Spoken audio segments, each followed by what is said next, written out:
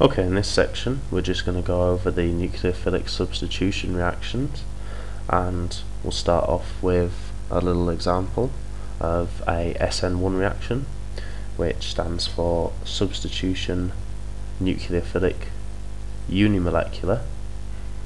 And you'll notice in the mechanism that I'm actually going to draw, everything is happening with one R at a time, and this makes it unimolecular. Now I'm going to take 3 CH3 groups which are going to surround this carbon. I'm drawing it how you're supposed to in an exam, if you like. You're supposed to actually have that rather than that, to be honest, because the carbon is bonding to the carbon, I should point out. But that's just to show you the difference in sophistication, if you like, of it's like good English, I suppose, for chemistry. And so, as you can see, whether you're familiar with this or not, what that's trying to represent is a tetrahedron, and this is coming towards you, that bond's going away from you, and that's in the same plane as this one. So you're creating, if you like, a triangle like this. If you imagine that, if these are the CH3 groups, and the thing that I'm going to put on this bond here, which is there if you like, it's going to be a bromine. I'll just get rid of that little doodle just down there. And the thing about the bromine is that's going to set up a dipole like so. Delta plus there and delta minus there. And this is going to make this susceptible to nucleophilic substitution, because a nucleophile is a Lewis base, an electron donor. So it's going to attack this. But the thing about the nucleophilic substitution unimolecular, or SN1, is one things happen all one at a time. So this is actually going to leave to make way for it, which is why we're going to get this, which is a lot easier to draw, because all the bonds are in the same plane, which is why it's called trigonal, because it's in a triangle. Planar, trigonal planar. Okay, now as the bromine's left, as bromine ion, this is a cation. So this is susceptible to nucleophilic attack now. So if we take a nucleophile, we'll just call it nucleophile like that at the minute, with its lone pair. Could be anything like OH minus or CN minus, which is a bit more reactive than bromine. So this gives you your final product, which will again have the same shape as that, the tetrahedral, but for quickness I'm just going to draw it like that to save a bit of time, and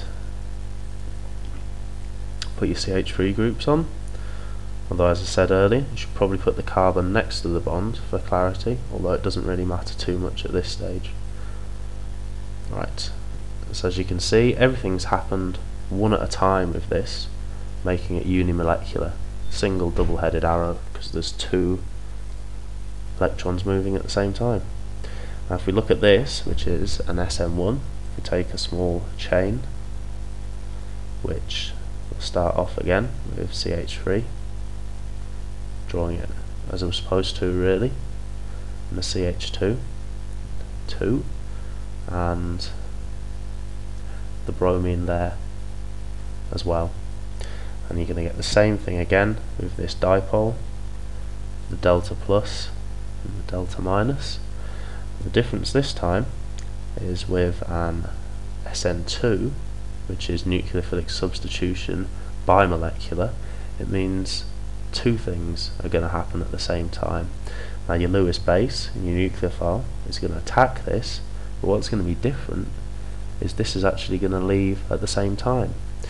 So what will happen is you'll end up with a product that has your CH3 group on the end and your CH2 and your nucleophile attacked, with again, same as before, balancing your charge. This is negative, this is negative. There are equal negative charge on each side.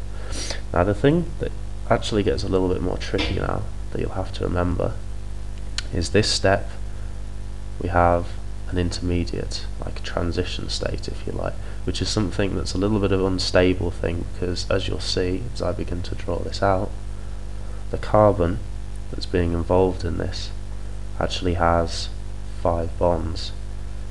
Now these hydrogens are coming towards us and away from us, and we draw dotted lines because the nucleophile is coming in, if you like, this way, as this bromine is leaving.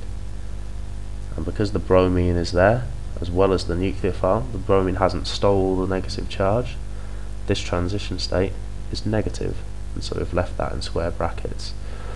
And this is the slightly more difficult advanced bit of an SN2 reaction. The thing to remember is these things are happening at the same time, as opposed to the bromine leaving and leaving a cation for the nucleophile to attack, which is your SN1 reaction. So you have to learn to be able to distinguish between the two.